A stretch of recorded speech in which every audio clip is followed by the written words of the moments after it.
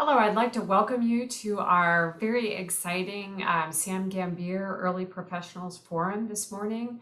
I'm Kathy Ferreira from Stanford University, and in this forum, we want to celebrate the accomplishments of Sam Gambier in molecular imaging, and also both as a scientist and also as a mentor. So we've been conducting a series of webinars particularly highlighting some of his previous mentees and their mentees and talking about their contributions to the field of molecular imaging. So we're very excited to bring to you today a webinar from John Min and also from Sai-Ryong Kang, who are going to be telling us about bacterial imaging. So just to give you a little bit of an overview, we're going to be talking about methods to be able to visualize bacteria in therapeutic settings. And Dr. Min is going to start us off with an overview of the field, and Dr. Kang is going to be giving us some specific examples of a couple of methods to image bacteria. So very exciting, really groundbreaking work that is being conducted, and we're really very excited by the opportunity to be able to share this today. So I'd like to provide an introduction also to Dr. Min. He received his MD and PhD from Chonnam National University Medical School. He also then completed his training in nuclear medicine at Chonnam and Seoul National University Hospital. He then moved to Los Angeles, where he was a postdoctoral fellow with Dr. Gambier at the UCLA Crump Institute for Molecular Imaging. He then joined the Chonnam National University faculty in 2004 and directs the Laboratory of In Vivo Molecular Imaging. He's also the director of the Institute for Molecular Imaging and Theranostics. He's further the chair of nuclear medicine at Chonnam National University Medical School and also vice president of research at Chonnam National University. So very impressive set of responsibilities and involvement in the molecular imaging and academic world. And so Dr. Min, we really look forward to hearing your presentation. Thank you so much for joining us. Thank you. Thank you for a great introduction, Kathy. This is my great honor to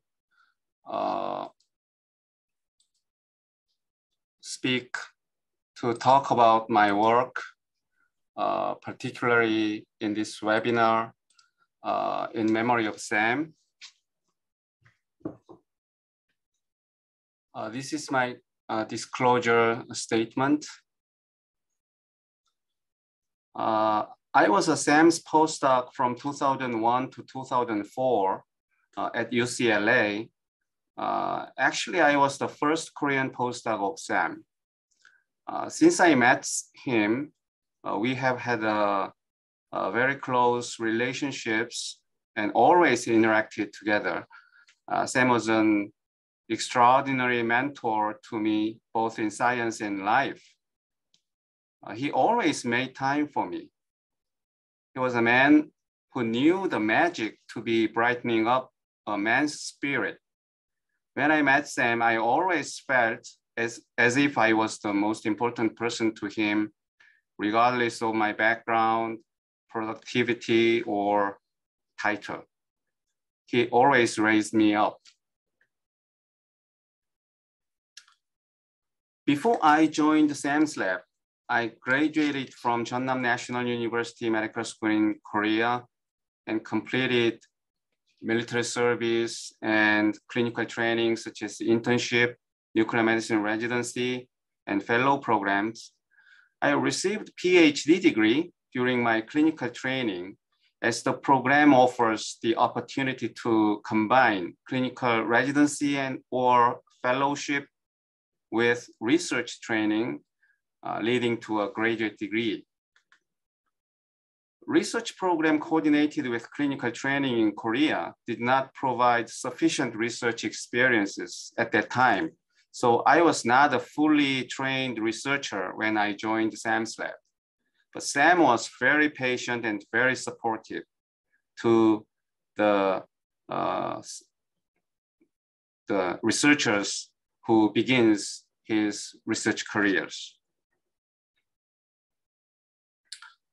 Gambia lab at UCLA in 2001 was the place that opened my eyes in research, in particular in molecular imaging research. I was involved in many interesting projects at that time, such as some HSV1 TK reprogen imaging studies using different kinds of the reporter probes, FHBG and FIAU, or some development of novel molecular imaging for cancers using phosphonium salt.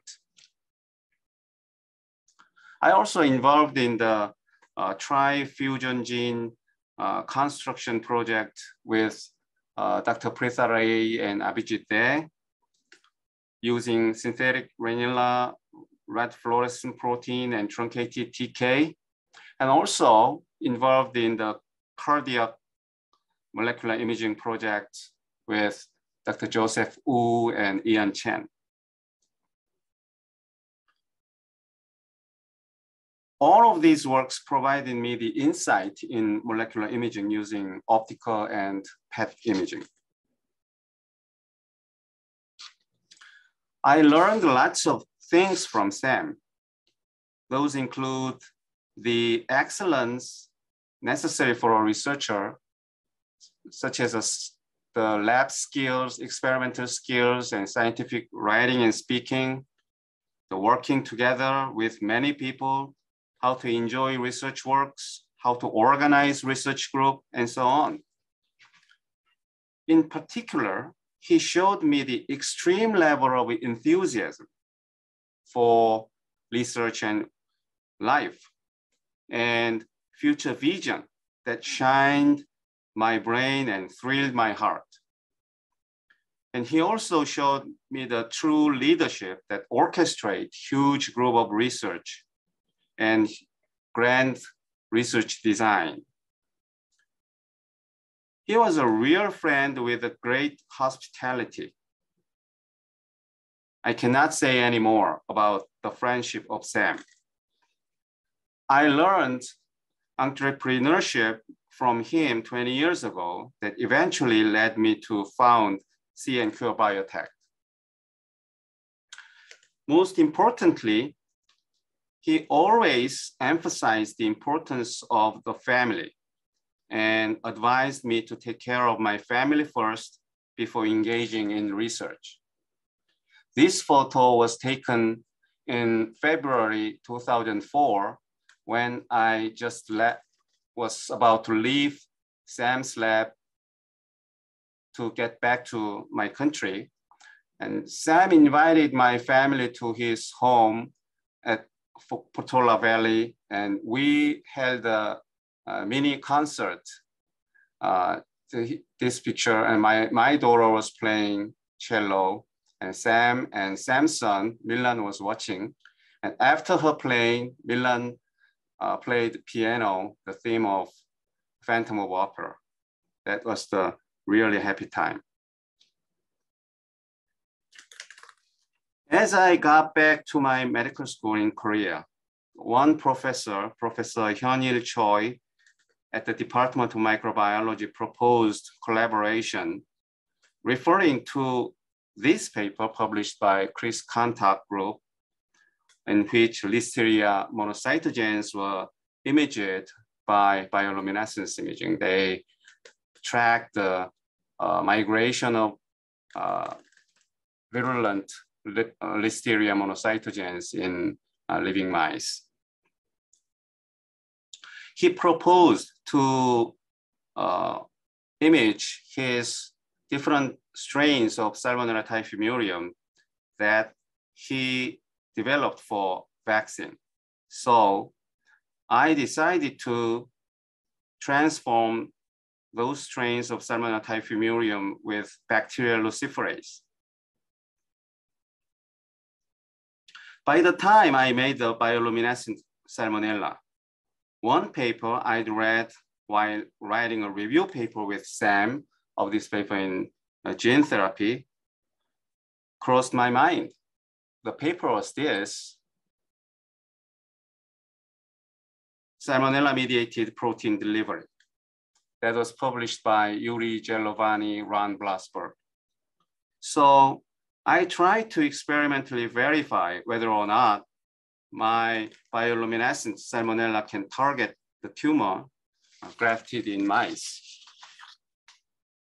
The result was like this. The bioluminescent bacteria specifically target the tumors. In case of the E. coli and attenuated Salmonella typhimurium, they target the tumor, not only the primary tumor, but also lymph node metastasis and lung metastasis, and orthotopic tumors in brain and breast and colon. For molecular imaging scientists, nuclear medicine physician, this kind of result was very exciting to see the clear finding of tumor tropism. Moreover, the bacterial enumeration data revealed early clearance of bacteria from liver, spleen, lung, the normal organs, and continue to concentrate and proliferate in tumor tissue.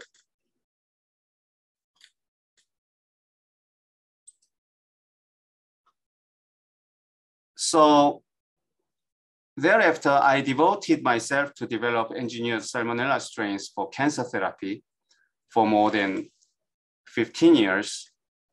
After Sam's death, I named my engineered bacteria SAM, Salmonella-based armed microbes. SAM's engineering was done in 4 ways. First, engineered strains were developed by genetic engineering for safety issue. And second, the gene expression modules that can encode several cargo drugs were engineered. The third, many cargo molecules were employed and evaluated, such as a flagellin B and cytolysin A and asparaginase and so on. Along with all this work, great efforts were made on developing imaging assays for visualization of bacteria using bioluminescence and fluorescence and PET and photoacoustic imaging.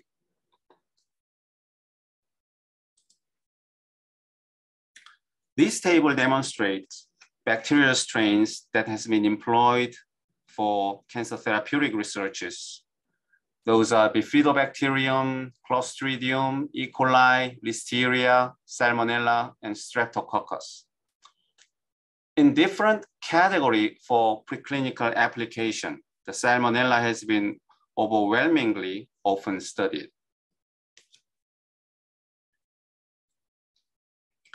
Several years ago, I designed gene expression system that induce gene expression by L-arabinose, which is the transcriptional inducer for PBAT promoter.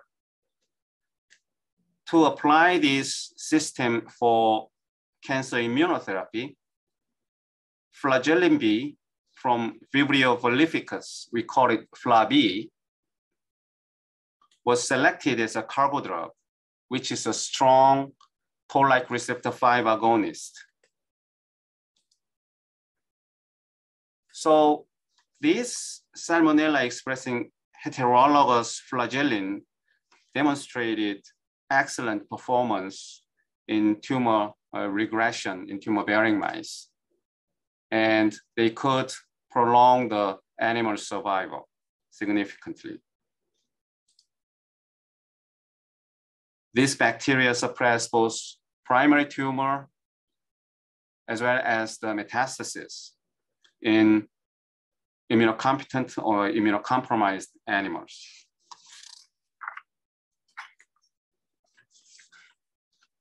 Immunotherapeutic role of bacteria expressing flagellin B, FLA-B, was mostly limited to the innate immune system, such as macrophages or NK cells.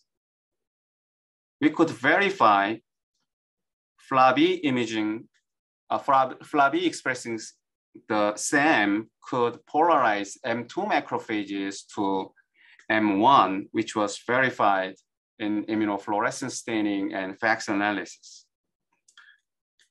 What we learned from this study was that this approach using SAM expressing FLAB strongly activated innate immunity, while the action on adaptive immune response was pretty weak.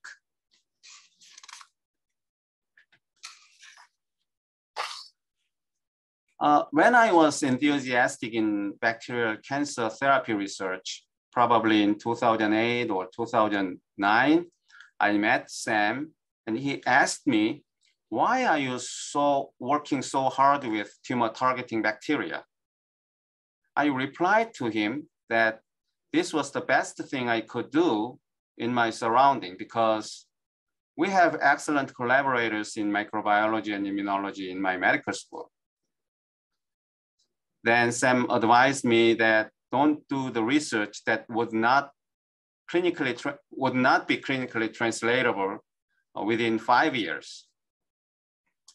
Several years later, in 2018, Sam invited me to give a lecture at Munzer Auditorium at Beckman Center at Stanford, as you see in this photo. When Sam introduced me to the audience at this seminar, he confessed that he tried to discourage me when I committed myself to the research of bacterial cancer therapy.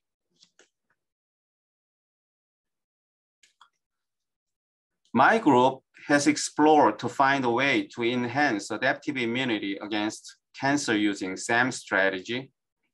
After many trials, we have found that the combined expression of cytolysin A, we call it CLY-A, which is the pore-forming protein expressed in Salmonella typhi,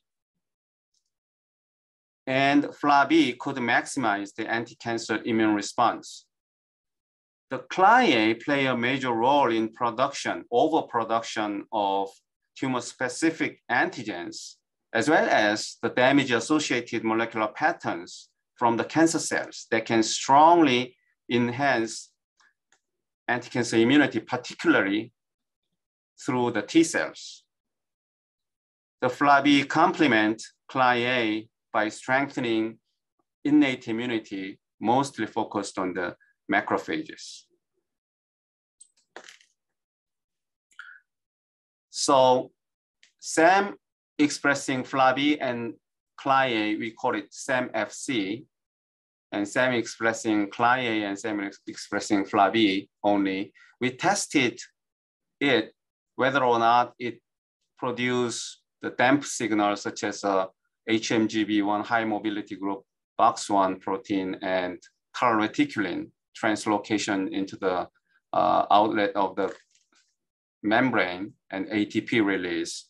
And you can see the CLY-A or FLAB CLY-A expressing SAM significantly increase those damp signal, HMGB1 and calreticulin and ATP.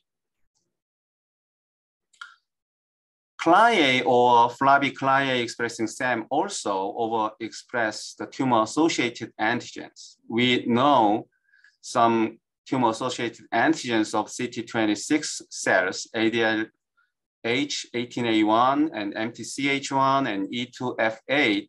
You can see all the cells, cancer cells treated by this bacteria overexpress this tumor-associated antigen.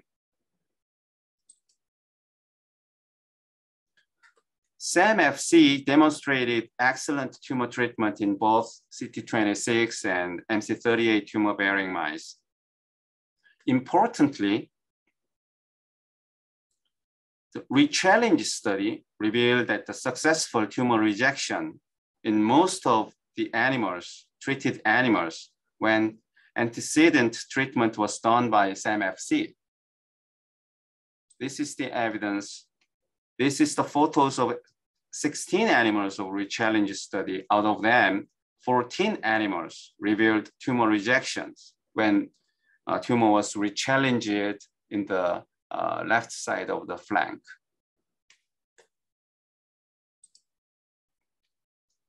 Immunophenotyping studies revealed high M1 macrophages and low M2 macrophages, and high mature DC, CD8 T cells, and CD4 T cells, and memory T cells in tumors treated by the SAM-FC or SAM-CR.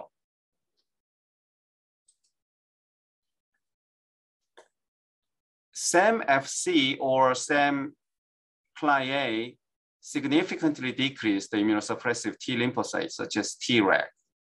And most of SAM series significantly decrease the don't eat me signal of the cancer cells, CD47. And interestingly, most of the SAM series significantly increase the PD-1 in CD4 T cells and CD8 T cells. These results may indicate the bacterial treatment may increase the susceptibility of cancer cells to immune checkpoint inhibitors. So this immunophenotyping study was verified in preclinical models using mice bearing B16F10 melanoma, which is representative cold cancers and immunosuppressive cancers. The combination of SAM-FC with anti-PD-1 treatment significantly suppressed the tumor growth. The bacterial infection in tumor microenvironment can modulate anti-tumor immune response, making it attractive to combine live bacteria with immune checkpoint blockade.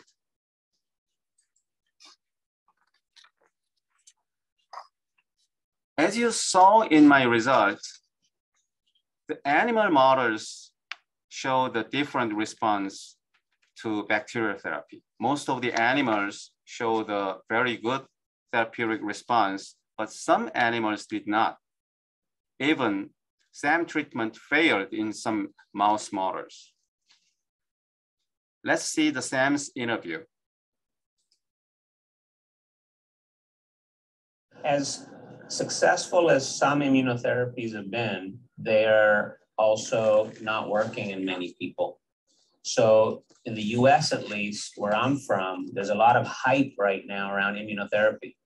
Every third commercial on television is about immunotherapy because in the US, pharmaceutical companies are allowed to directly market to consumers. So if you turn on the television, every third commercial is about a new immunotherapy for treating lung cancer, a new immunotherapy for treating breast cancer, for treating colorectal cancer. These eventually may work, but right now why they're limited is that for some reason, the immunotherapy fails. And I envision it to why exactly we need molecular imaging. Our war against bacteria, against infections, was very difficult before the microscope. We didn't have the tools to visualize bacteria. We had no idea whether a drug was working by killing a bacteria in bacterial culture under the microscope. These new molecular imaging tools are letting us look inside the body and thereby letting us see why an immunotherapy is failing. For example, today I showed an example of where CAR T cells were being damaged before they ever made it to the tumor site. We would never have discovered that without imaging. By having the imaging tools, we can connect the dots from A to Z as to why a therapy is working or not. And in the case of immunotherapy, hopefully by connecting all the dots, when we start to understand why the immunotherapy is failing, we'll be able to develop better immunotherapies to treat it or to improve it and to treat a person successfully. As Sam emphasized the importance of molecular imaging in immunotherapy, I'm trying to develop imaging assays for SAM immunotherapy.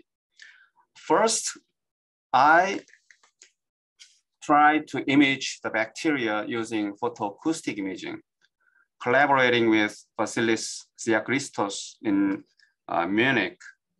We developed the E. coli or Salmonella typhimurium expressing photoacoustic reporogen, which is a tyrosinase. Tyrosinase is a key enzyme in the biosynthesis pathway of melanin. So after overexpressing tyrosinase, the bacterial color become very dark. We measured the photoacoustic intensity and compared with the positive control and black ink. You can see the photoacoustic signals from E. coli expressing tyrosinase is almost similar to that of black ink. So we intravenously injected this E. coli expressing tyrosinase or not expressing tyrosinase into CT26 tumor-bearing mice. You can see the strong photoacoustic signal was observed in the tumor colonized by E. coli expressing tyrosinase. And this was very correlated with the melanin staining and E. coli staining. Okay, let me wrap up my talk. And tumor targeting bacteria are ideal live biotherapeutic product. And bacterial infection in tumor can modulate anti-tumor immune response, so making it attractive to combine live bacteria with other systemic immunotherapeutic approaches such as immune checkpoint blockade. And SAM can induce neoantigen expression in tumor microenvironment that can further induce anti-cancer memory. The approach of using tyrosinase expressing bacteria enables non-invasive longitudinal monitoring of the bacterial targeting proliferation in tumor. Okay, thank you very much for your attention.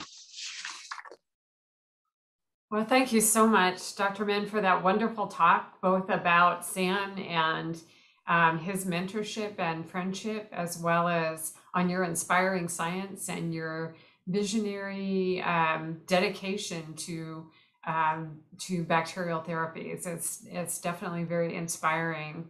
We're going to hold questions until after Dr. Kang's talk next, and she's going to be telling us more about imaging of bacteria. So just to introduce Dr. Kang quickly, she is a clinical assistant professor in the Department of Nuclear Medicine at Chonnam National University, Hwasan Hospital. She received her bachelor's/MD in 2008 and her PhD in 2020.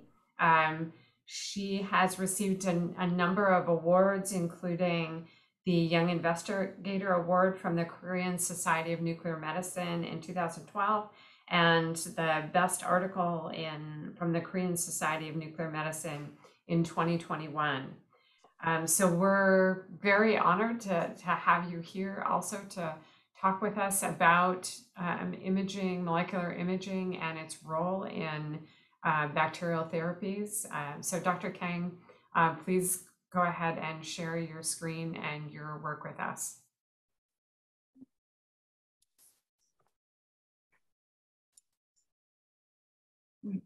Thank you for your kind introduction, Dr. Ferrara.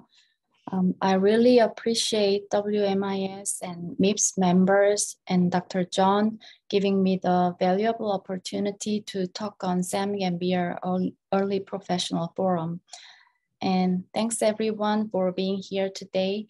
In this presentation, I'm going to talk about the PET imaging for bacteria-based cancer therapy.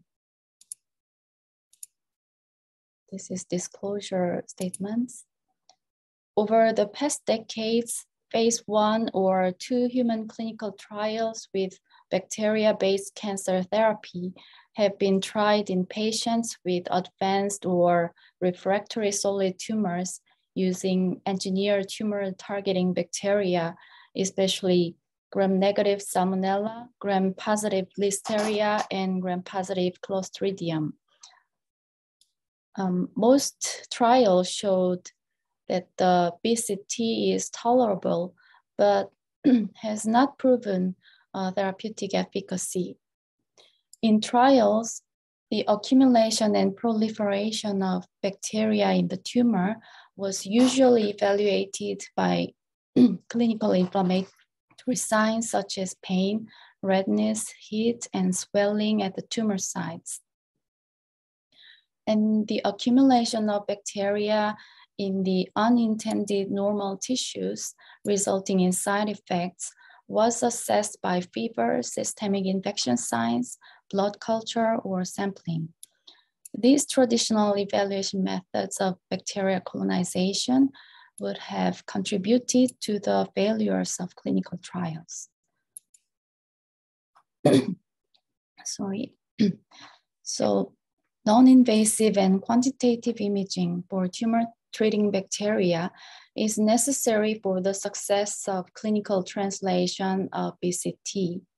Confirming the bacterial localization and proliferation in the tumor is mandatory for predicting and evaluating the therapeutic effect of the bacteria. And monitoring the bacterial colonization in other organs is needed to predict possible adverse events. And detection of obscure tumors and metastases might be additional benefits of BCT imaging. The imaging modalities commonly used for bacterial imaging include optical imaging, photoacoustic imaging, ultrasound, MRI, and radionuclide imaging. All imaging modalities have its own advantages and disadvantages, but for clinical translation, PET might be strong candidates for overcoming the limitation of optical and anatomical imaging because they show high sensitivity and unlimited depth of penetration. PET imaging for BCT has been developed primarily using reporter genes. Melanoma-bearing mice were treated with Salmonella expressing herpes simplex thymidine kinase reporter genes. HSV TK were incorporated into Salmonella and detected by nucleoside analog FIAU PET in melanoma-bearing mice. But there are some limitations of reporter gene imaging. Ex vivo genetic transformation of bacteria is needed in this strategy. It can change the bacterial characteristics and cause unwanted biological effects. And the possibility of horizontal gene transfer should not be neglected when using genetically modified live bacteria that carry inserted genes or mobile genetic elements. Moreover, expression of reporter genes can decrease over time, resulting in a less intense signal in the imaging. Recently, bacteria-specific PET tracers are actively investigated for infection imaging. In the next slide, let me show a table providing bacteria-specific PET tracers available in tumor-treating bacteria. Tracers can be divided into several categories according to the molecular targets. First category is labeling pre-existing antimicrobial agents, including antibiotics and antimicrobial peptides. But antimicrobial-based tracers showed poor accuracy despite long-term initial research. Second group is targeting specific metabolic pathways that exist in bacterial cells, but not in mammalian cells. Sugar, sugar alcohol, folate, and amino acid metabolism are the main targets. Third one is targeting just the bacterial surface. For example, using affinity for anionic bacterial cell membranes. As you can see, most tracers target broad spectrum bacteria. So we focused on the fluorodeoxysorbitol because it is specific to the gram-negative Enterobacteriaceae family, such as Salmonella and E. coli. Sorbitol is a sugar alcohol. It is well-known metabolic substrate of Enterobacteriaceae family. Bacterial cells have sorbitol transporter, but mammalian cells do not have them. Fluorinating FDS is trapped in intracellular area as fluorinating FDS 6-phosphate. One of the great advantages of fluorinating fluorodeoxysorbitol is that it can be synthesized in about 30 minutes by adding sodium borohydride to fluorinating FDG. In vitro studies, FDS accumulated not in the gram-positive bacteria, but in the gram-negative Enterobacteriaceae family, such as E. coli, Klebsiella, and Salmonella. In vivo PET imaging showed high FDS uptake in the infection site, not in the sterile inflammation site. But FDG cannot distinguish infection from inflammation.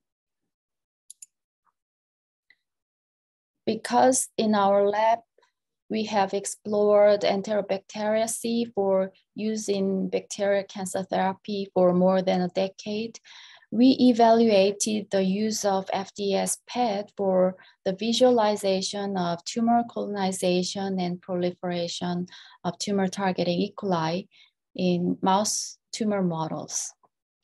Tumor FDS uptake was significantly higher in 1, 3, and 5 days post-inoculation images than in pre-treatment images.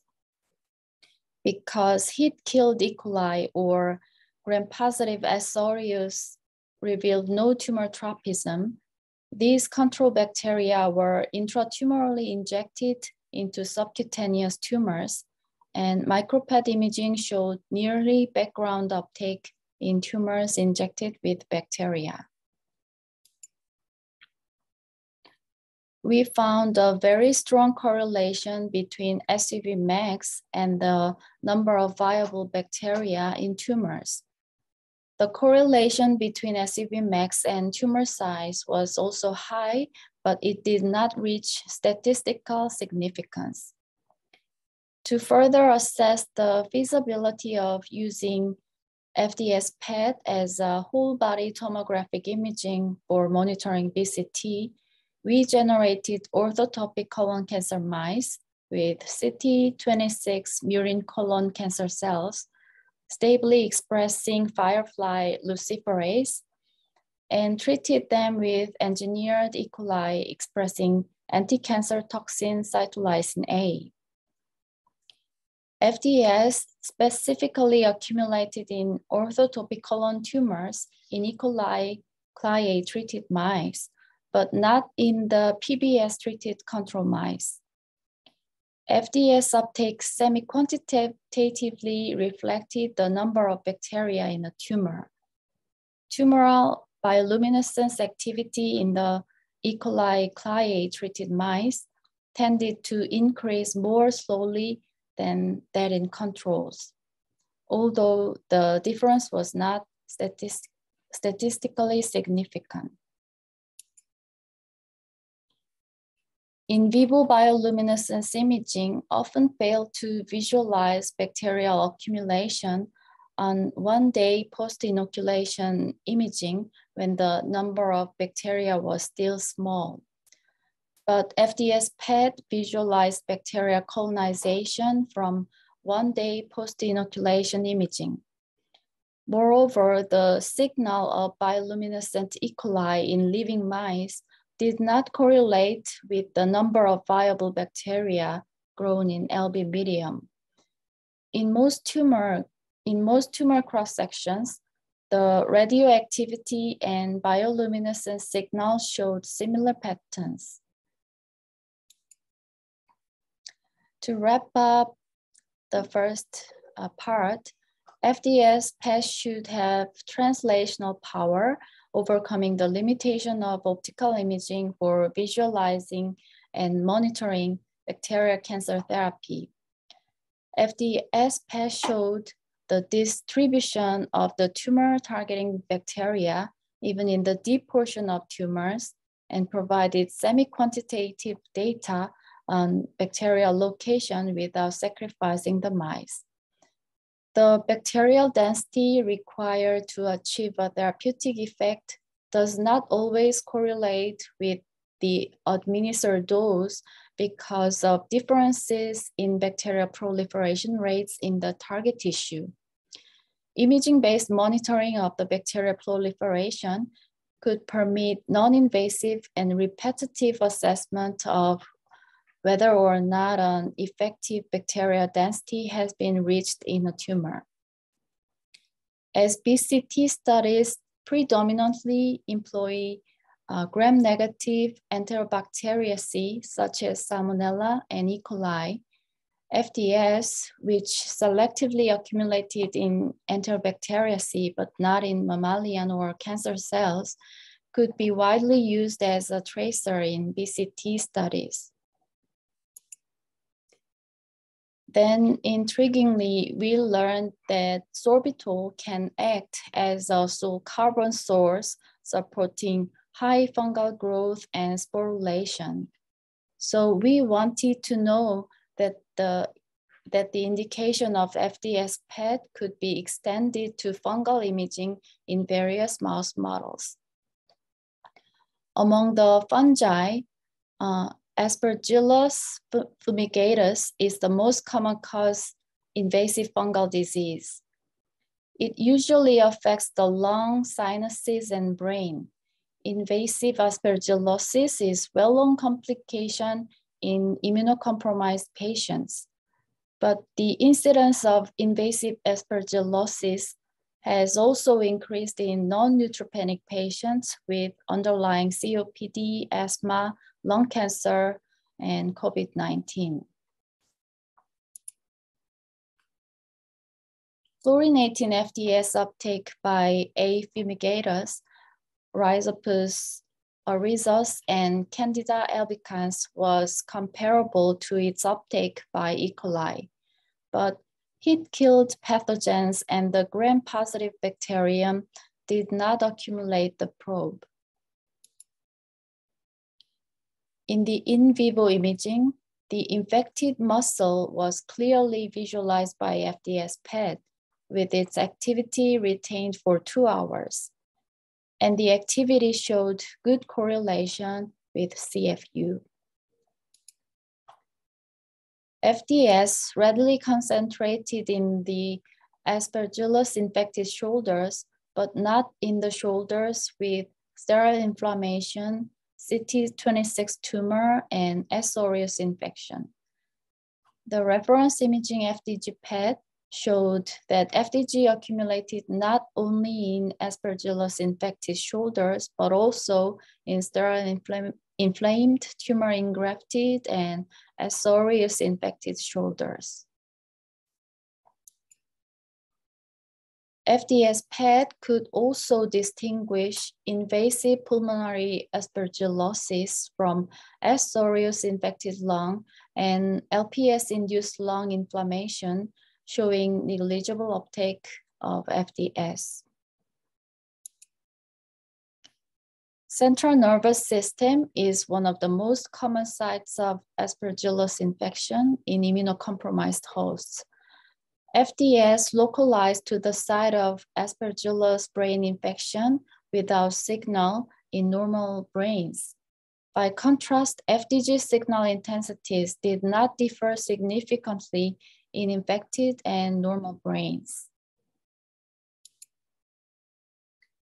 FDS PET imaging was performed in mice with A. fumigatus infected myositis before and after treatment with voriconazole or fluconazole. Voriconazole is a drug of choice for the treatment, and fluconazole is a negative control. FDS signal disappeared after treatment with voriconazole, but not after administration of fluconazole. FDS signal corresponded to Aspergillus CFU. Early determination of treatment efficacy by FDS PET would be helpful in the management of infected patients. To sum up, the selective concentration and prolonged retention of FDS in afumigatus infection with low background activity suggests that this radiotracer could be used as a novel PET imaging agent to obtain high image quality in the diagnosis of afumigatus infection. FDS could distinguish afumigatus infection from non-infectious etiology and other infectious agents such as S. aureus and P. aeruginosa that are common cause of pulmonary infiltrates in immunocompromised patients. I thank all of IMID lab members and my mentor, John Min. I greatly appreciated your attention and your time. Thank you so much. Thank you so much for that wonderful presentation. That was great to hear about your progress in PET imaging. And we do have some questions here. Our first question is whether or not, what's your feeling about immunopet and whether it will become a workhorse or a broadly used technique in nuclear medicine over the next 10 years?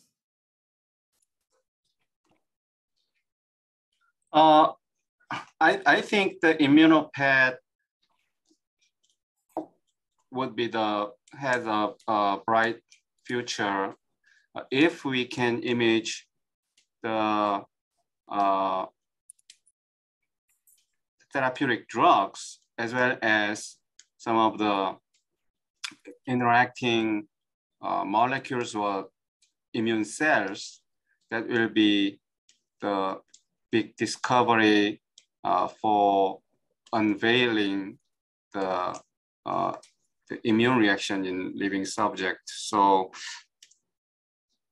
in addition, besides the bacterial imaging, in the bacterial-mediated immunotherapy, the bacterial imaging plus some immunopet imaging, visualizing immune cells or some other molecules involved in the immune reaction would be the great.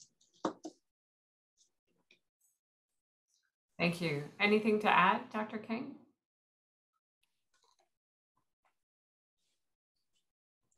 Oh, I don't know. Okay. So next question, thanks so much for the wonderful talk. Bacteria-based treatment is an exciting immunotherapy. However, safety issues may be a huge concern. This participant is asking whether or not we could get the same effect by using dead bacteria or outer membrane vesicles to achieve an anti-tumor effect. Yes, the interesting questions, and the live bacteria as well as bacterial derivatives such as outer membrane vesicles or bacterial mini cells explored for cancer therapy. The one advantages of live bacteria itself has a natural tropism for cancer tissue. So the live bacteria has some benefit in terms of the targeting tropism, but the live bacteria has some the concerns about the safety issue. So we are trying to attenuate the strains for human use, but some researchers, investigations reported that the attenuation, much attenuated strains lose the anti-cancer effect. Some toxic bacterial toxicity somewhat contribute to the anti-cancer effect. So there is a vice versa. But it is the more important thing is how we can make the attenuated strain. If we moderate the lipopolysaccharide, the bacteria can lose the tropism or anti-cancer effect. But if we attenuate the strains in other ways, we can protect the losing anti-cancer effect. So that needs a more deeper investigation. But anyway, the bacterial derivatives, such as outer membrane vesicles and minicells, are also promising tools when it is combined with nano medicine technology.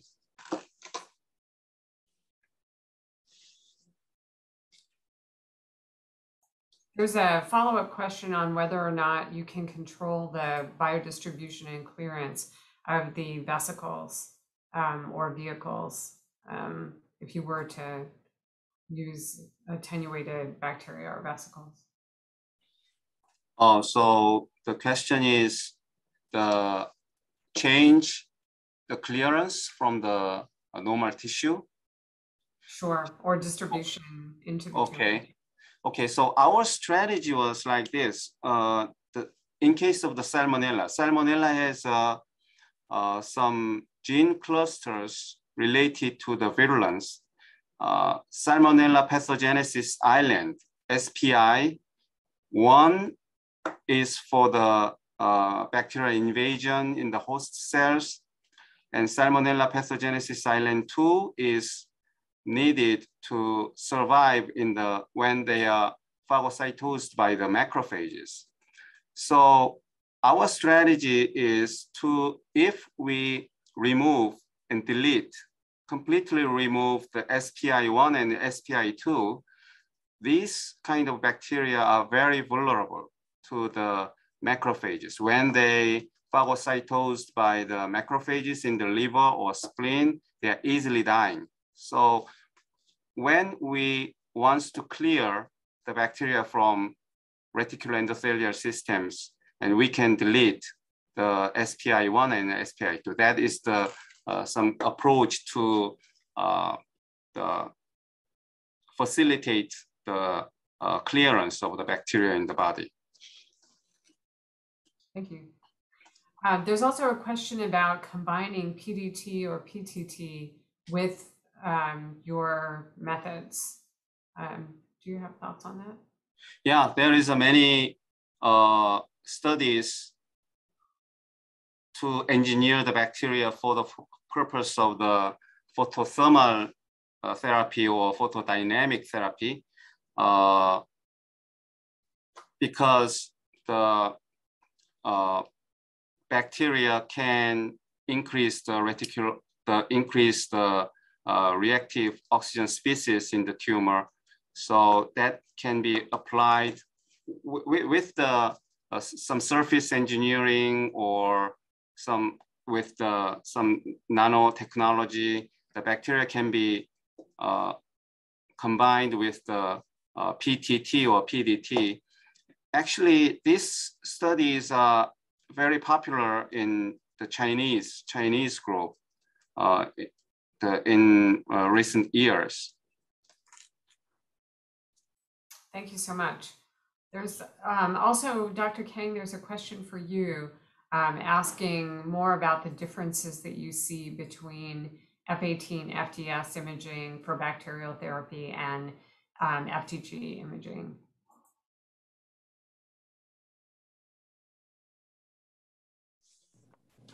The question is the difference between FDS and FDG PET. Yeah, what differences do you see in the images when you're doing bacterial imaging? As you can see in my presentation, FDG cannot distinguish infection site, inflammation site, steroid inflammation site, and tumor site. But FDS PET can specifically show high uptake in infection site with low uptake in the steroid inflammation and tumor sites. So for bacteria-specific imaging, FDS PET superior to FDG PET. Thank you so much. I have another question. Could you comment, either of you comment on the work that's going on in bladder cancer with direct delivery of bacillus in the context of immunotherapy, and whether or not you think imaging could play a role in those therapies as well? So you mean the use of the Mycobacterium bovis in bladder cancer, right? Yes. Correct. Yeah, that is the procedures in recent clinical field. It is used in the superficial bladder cancer. Still it is being used. Actually, the bacterial cancer therapy has a long history. The bacteria has been used in late 19th century in Memorial Sloan Kettering Cancer Center. That the name was a New York Cancer Hospital at that time. And Dr. William Corley treated several thousands cases using the Streptococcus pyogenes live bacteria. And later he discovered the Corley's toxin, the heated the Streptococcus pyogenes and Serratia marcescens, the cocktail heated bacteria. And that has a long history. And the clinical practice still used is the tuberculosis, the Mycobacterium bovis in the bladder cancer.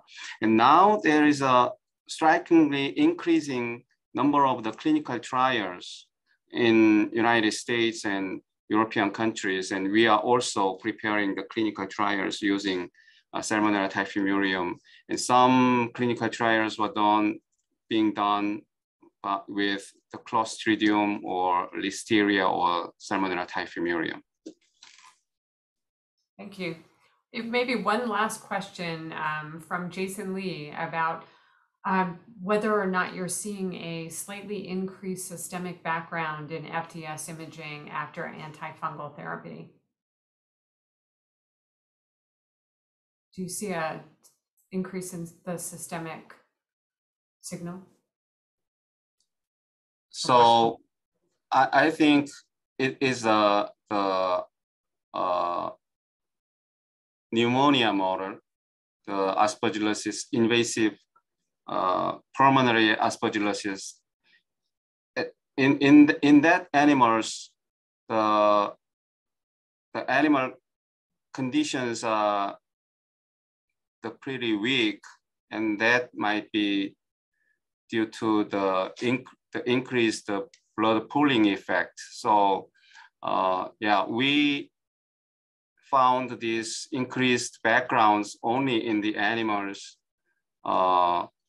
with the invasive pulmonary aspergillosis when the animals' conditions are so bad. I see. Well, thank you so much. I want to, we are out of time. I wanted to go ahead and bring the webinar to a close.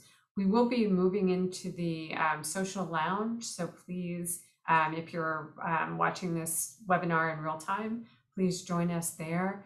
And I'd like to thank both Dr. Min and Dr. Kang for really wonderful presentations, sharing both their science and sharing their experiences and their relationship with Sam Gambier with us. So thank you all so much. And thanks to everyone who joined our webinar as well. Thank you all. Thank you very much. Thank you. Thank you so much.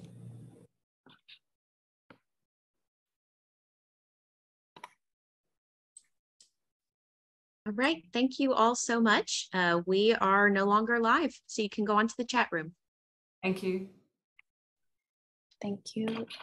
Dr. Kang, I'm going to have to run off pretty quickly. I'll try to join you in the chat room for a few minutes, but I'm going to have to run off to another meeting. So, but it was great to meet you and great presentation. So yeah. Thank you. Thank you so much. All right, I'm going to end this meeting. Thank you both. Thank you.